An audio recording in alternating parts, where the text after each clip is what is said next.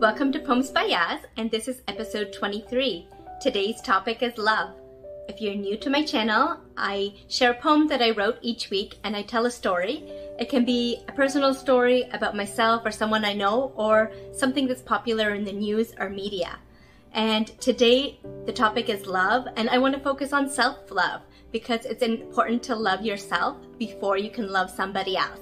So first, I'm going to start with my poem called Love. Love is such a strong word that should not be overused. A person can only have so much love to give. Loving the ones that are closest to you may not lead to harm. Loving too much can lead to heartbreak if you're giving too much. But if one does not love oneself, then there cannot be love to give. Be confident and happy with yourself, then true love can exist. Today I'm going to start with a story about a friend of mine. It was around 8 years ago. She had a really good job and she was happy working, and she was married and she loved her husband, and she was home and she received a phone call. But the phone call wasn't good news. She found out her husband had a car accident, and it turned out that he didn't survive. And when she heard that news, her life was turned upside down. She became very depressed and she couldn't go to work for a while, and she was heartbroken. And she didn't know how to get out of this cycle. So when somebody's in a situation like this, they can let something that bad happen in your life destroy you, or you can let the situation give you strength so that you can move forward and get over the situation. And that's what she did. She was the type of person, when she would go out, she would smile and be happy and want to be perfect in most of the things that she did. And it was hard for her to be vulnerable. But when she started to be vulnerable, she started to let down some walls and open up to her family and friends, and that gave her a little bit of strength and feeling better. And she started to see a counselor that also helped her, and a support group.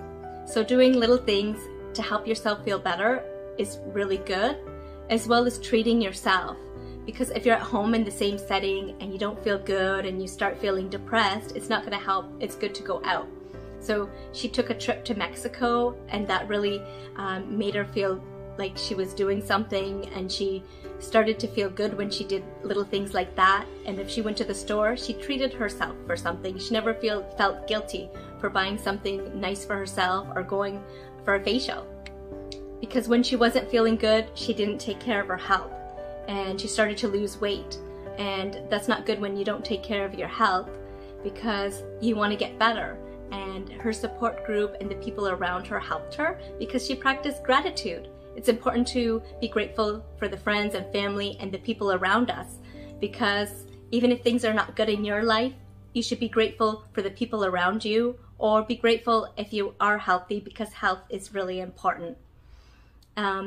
In this story, she enjoyed going out for walks and doing yoga. So when she started getting the fresh air and doing different activities and journaling and writing down what really would make her happy, those are things that helped her feel better and more confident, and she was able to find herself.